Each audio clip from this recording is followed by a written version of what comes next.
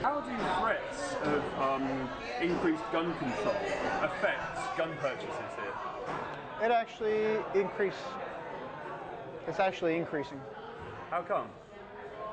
Well, it's kind of like somebody telling you not to breathe. You can't equate guns with breathing. Actually, I can. Do you have the right to defend yourself? Do you have the right to breathe? There you go. And so if people are threatening to take the guns away, actually Right. you see sales go up. Right. Sales actually have increased dramatically. I can say this, the current administrator in office is the best gun salesman in the world right now. Obama. Every time he opens his mouth, we sell more.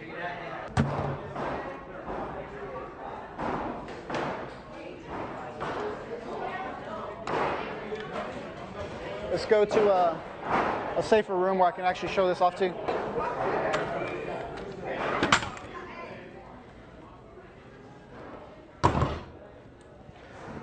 This is a 50 caliber Barrett.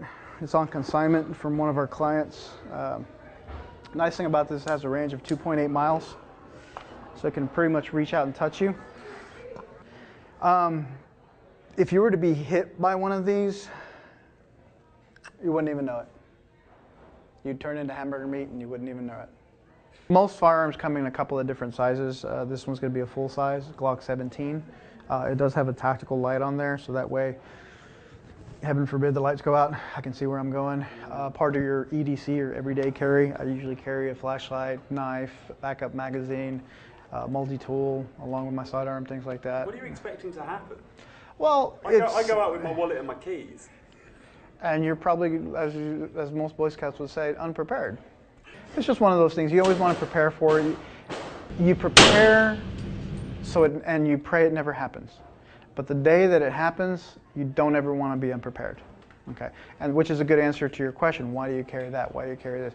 Well, have you ever been out and it's like, crap, you know what? I really needed a wrench. Well, you know what? I got a multi-tool.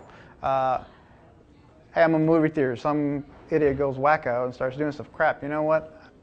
Wish I had my handgun.